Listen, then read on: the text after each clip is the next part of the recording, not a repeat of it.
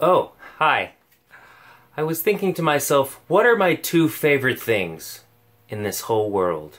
Swords and pencils. This one's gonna require me wearing my glasses.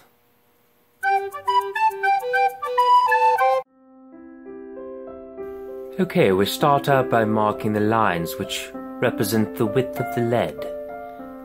That way I can draw my design and have it be to scale. As you can see, I drew out a tiny little sword shape and am now skinning the fruit of the pencil.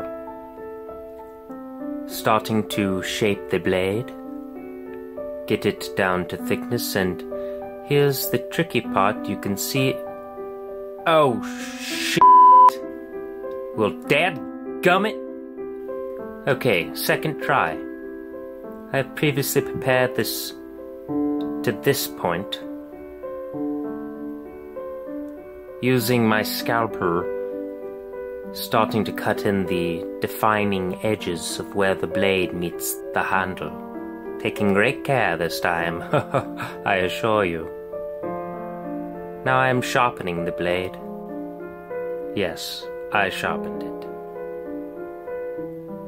Starting to define the finger guard.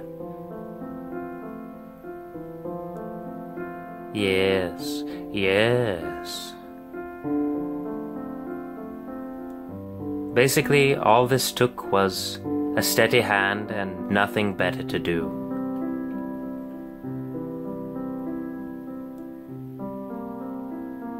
Now starting to shape the handle and piercing through, so now there's a hole for where the tiny little baby fingers can go and grasp it. Whoosh, whoosh. More shaping and sanding. This is called a diamond burr. It is usually used with a rotary carver.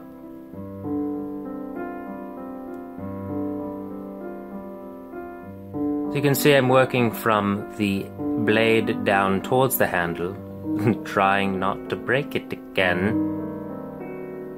This is where I started to sweat very hard. Getting closer. These are tiny little micro carving tools that I have, which are actually meant for wood, but work fine with graphite, as you can see. Oh goodness, that is a tiny sword. And there you have it. I hope you enjoyed this. Please make sure to like that smash button, and if you subscribed to this video, please make sure to like.